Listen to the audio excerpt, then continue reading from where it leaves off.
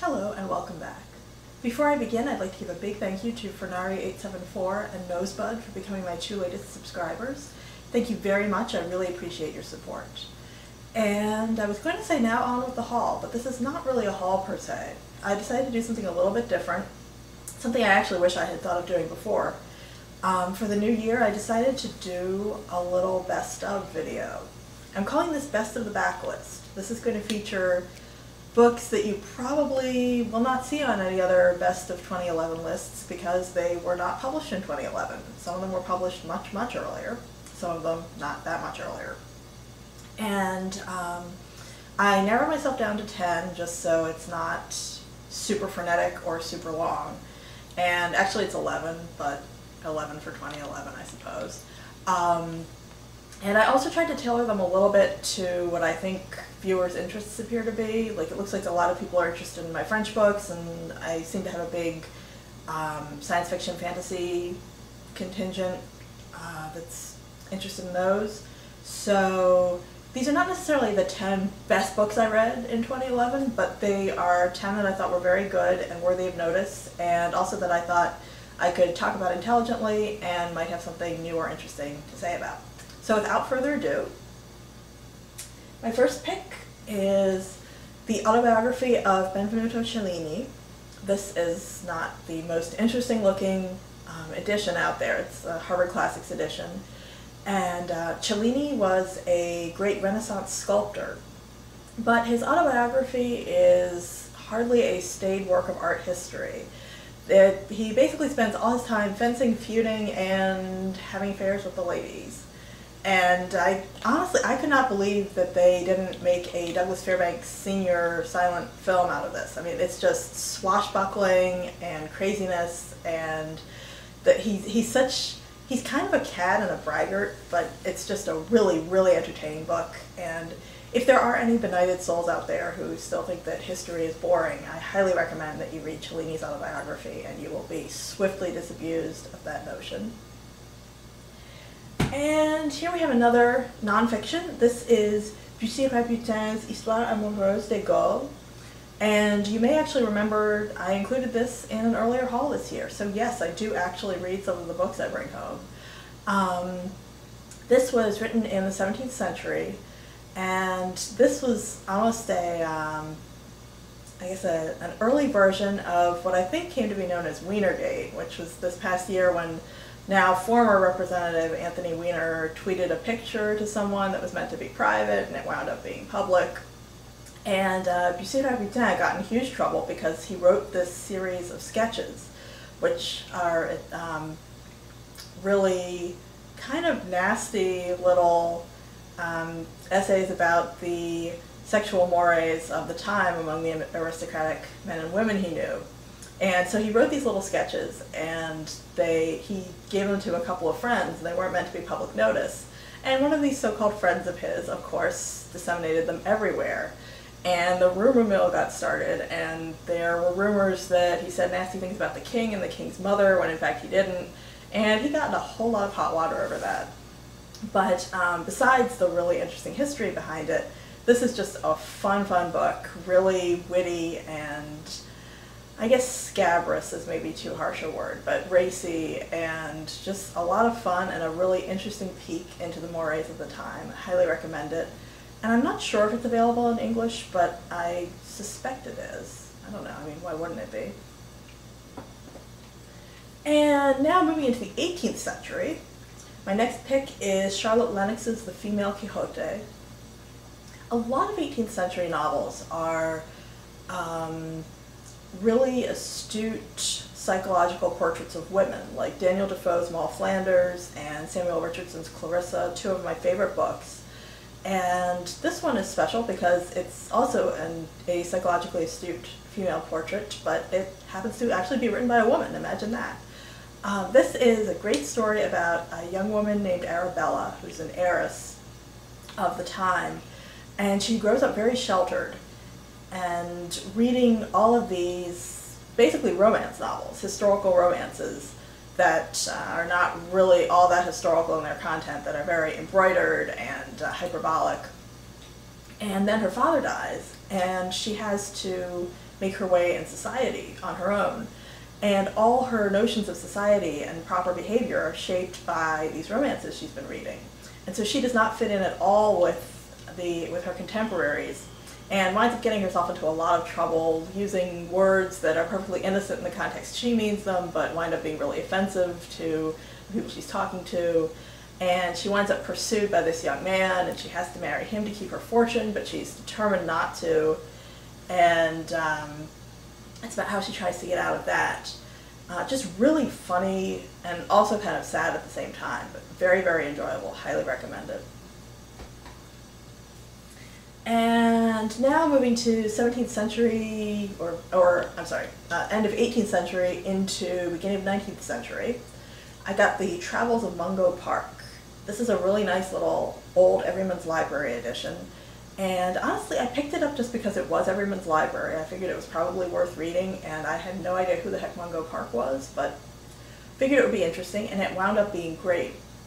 Mungo Park was a Scottish doctor who was sent on an expedition to explore the River Niger in Africa in the late 18th century.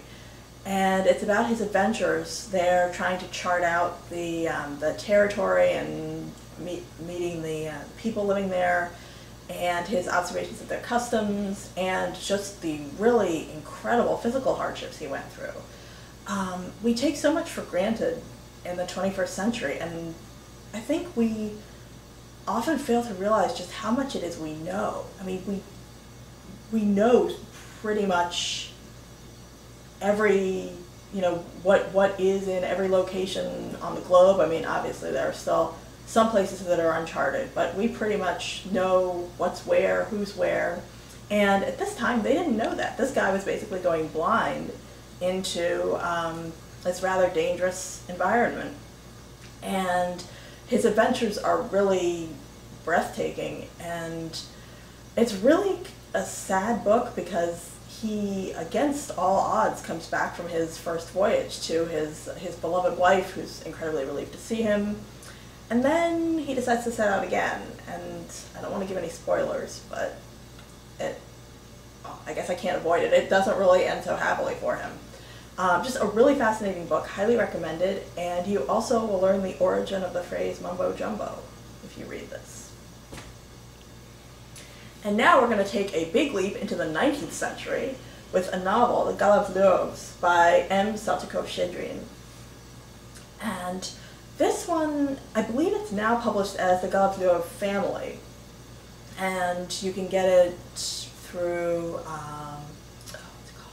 NYRB Classics. They put it out with, I believe that one has an introduction by James Wood, who's one of my favorite literary critics. But I have the trusty, ancient Signet Classics edition. This is just a wonderful, bitter little Russian family saga, and unlike a lot of Russian novels, it's really pretty short, which I can't say I complain about. Just the story of this family that starts out not really particularly nice to begin with, but winds up being just nasty and dissolute and pretty much doomed. Not really the world's happiest story, but really kind of funny in its way. Highly recommend it, and it has reached the ranks of probably my top 3 Russian novels, which are this one, Bulgakov's The Master and Margarita, and Goncharov's Obdomov. So highly recommend it. And then, I don't read nearly enough poetry, but I did manage to read this New Poets of England and America, an anthology. And it was edited by Donald Hall, Robert Pack, and Louis Simpson. This was published, when was this published? Oh, darn. 1957. This was published in 1957, and I discovered a lot of really good poets in here, like Donald Davy, Keith Douglas, people I'd sort of vaguely heard of, but I'd never read any of their work, Elizabeth Jennings. A lot of really good selections in here, and I highly recommend it if you can find it. And there's also a second series, which I have, but have not read yet. Maybe I'll get to that this year. And then I picked up Alain Robbe-Grillet's Les Gommes, This is a novel by the screenwriter of Last Year at Marienbad, which is one of my favorite films. I really enjoyed this. It's kind of an absurdist police procedural. I would describe it as Samuel Beckett meets Graham Greene. Really entertaining, and if you're looking for an English copy, it's translated as The Erasers. And I think you've heard me talk about this before, and I actually included it in one of my hauls. This is Deserted Cities of the Heart by Louis Shepard. It's billed as sort of a fantasy, but it really has only the barest fantasy element. It's about a war it's about civil war in Mexico, and a journalist and some other people who run down there and get involved with the revolutionaries. And there's a theme running through it of the Mayan apocalypse, but it's really not, it's not really heavy-handed about that. But just a really great book, very original, and just also a great Gen X Lost Generation novel. I would say it belongs on your shelf next to Jay McInerney's Ransom or Alex Garland's The Beach. Highly recommended, and Louis Shepard appears to have had rather a diverse literary career, and I'm looking forward to reading more of his fiction. And then I read my first Lucius Shepard novel, Trujillo. And Shepard is a really acclaimed science fiction fantasy writer. This is not his most acclaimed book, which would probably be either Green Eyes or Life During Wartime, but I really enjoyed it. I would describe it as if you took a Jason Starr protagonist, although Jason Starr writes noir fiction. I've mentioned him as one of my favorite noir writers. If you took one of his protagonists and threw him into an H.P. Lovecraft story, you might wind up with something close to this. Really enjoyable, beautiful, beautiful writing and evocative descriptions of scenery, and really a pretty creepy story. Highly recommended. And last but not least, this is where the sort of 11 instead of 10 comes in. I read the first 2 volumes in John Crowley's Aegypt cycle. I read Aegypt, which he apparently rewrote and retitled as The Solitudes. I have no idea how he rewrote it or what that's like. Someday in my dotage I'll probably take a look. And the second book in the series, Love and Sleep. There are 4 books in the series, and I hope to get to the second 2 pretty soon. I really enjoyed these. They're kind of strange. I would almost describe them as Robertson Davies meets 30-something.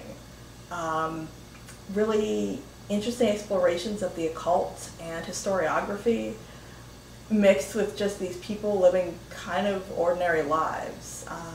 Really interesting books, but not a lot happens in them. So if you're looking for some really bang-up adventure, I would say steer clear, but if you're just looking for something really strange and different, I would say go for it.